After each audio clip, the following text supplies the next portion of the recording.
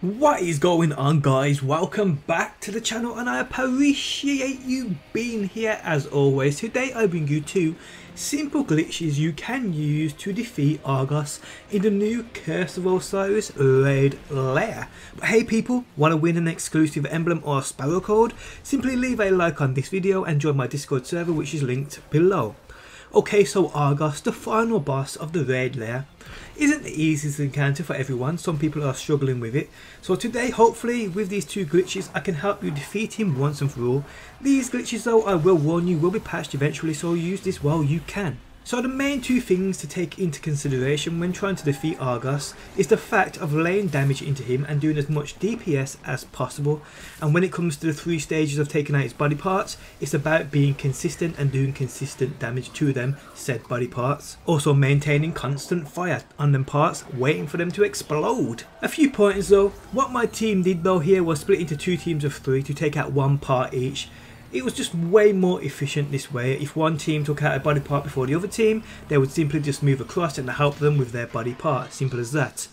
If you didn't know, you don't have to take out a single pair at a time, so you can take out one side of his head and one arm in a single run. So don't rush to split up. As long as 2 body parts are taken out with one run, it will be fine. Organise this part though in a form which best suits your team's style of play and which is easiest for them. So both glitches here can be used for damage, but the second one is amazing for that constant firing of Argos' body parts. So the first glitch, which you've probably seen already, and that is the Warcliffe coil glitch, basically infinite heavy ammo. What this does is basically give you maximum rocket launcher ammo from one single rocket.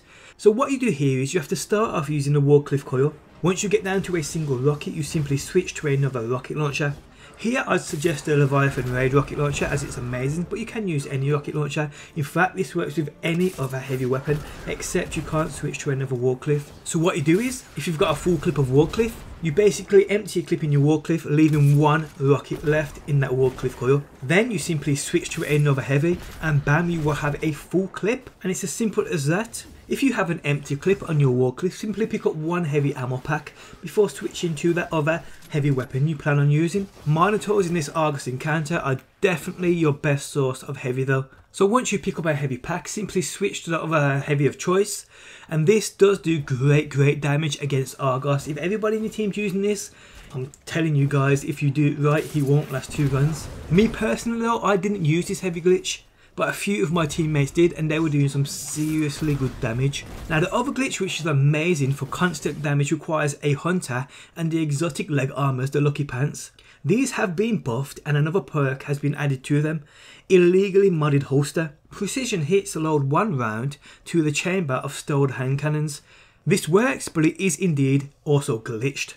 What you need to do here is, you need to have 2 hand cannons equipped, one in your kinetic slot, the other in your energy slot. Here you simply land a precision kill with your energy hand cannon, then switch to your kinetic hand cannon, land another precision kill, then simply go into your inventory and switch your energy weapon to what I suggest to be either an auto rifle or a trace rifle. Both the Cola and the Prometheus lens are great here, but any auto rifle also works wonders. What happens is, as long as you keep hitting crits, you never have to reload your weapon, and even if you do reload, it still works. Every crit hit with the energy weapon you change to, like I said, either a trace or a auto rifle, when you get a crit hit, it puts bullets back into the clip, meaning you do constant damage without ever having to reload, meaning you can do constant damage to Argos' body parts, but it also works wonders in doing damage initially on Argos.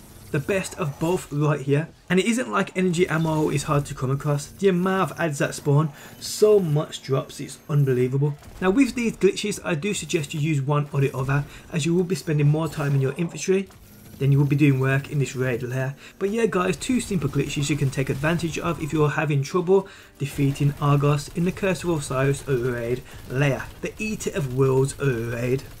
But yes guys, I hope you enjoyed the video and I hope it helped you out. If you're new around here and enjoy Daily Destiny, be sure to subscribe, and hopefully people, I will see you on that next one.